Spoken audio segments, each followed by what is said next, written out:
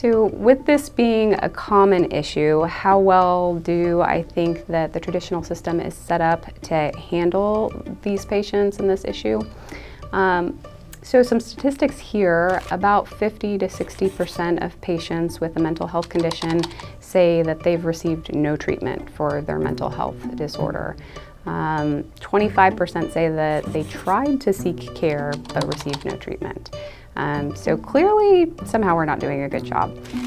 First of all, I would blame the traditional healthcare system. I don't think that they're set up well to take care of these patients, to identify these patients or to manage these patients. But in general, I don't think they do a great job of managing patients in general.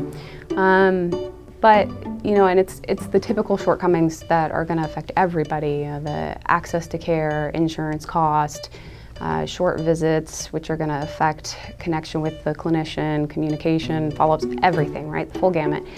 But these are going to take a little bit more of a toll on patients with mental health conditions because they require a little bit more. They need a little more finesse. They're probably going to need more frequent follow-ups. They need a little better of a listening ear. And so it's going to hurt a little bit more in those scenarios. Otherwise, you know, I think the other big problem with mental health conditions is there's a big disconnect between how we treat physical health conditions and how we treat mental health conditions. And if we kind of think about heart disease, hypertension for a second and think, well, we've got all these public health campaigns about heart disease and lifestyle factors and risk factor reduction and things we can do to prevent those things from happening. And you show up to clinic for unrelated reasons and we're checking your blood pressure and you don't even have high blood pressure.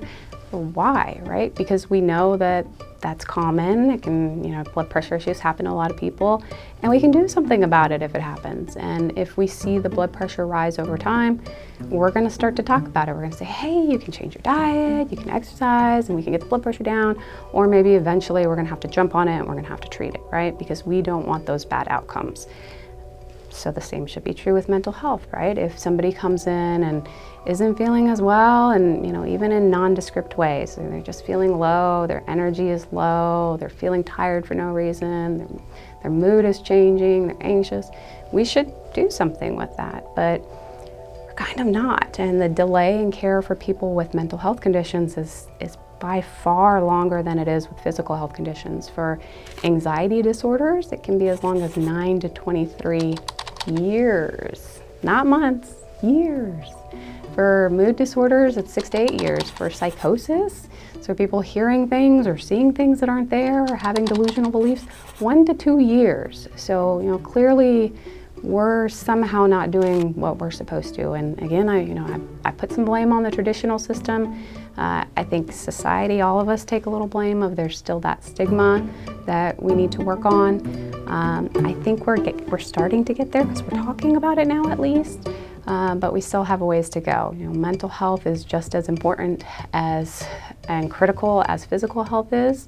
You can't have one without the other. So clearly we need to improve our approach. To see if personal unlimited primary care is for you or your company, visit our website.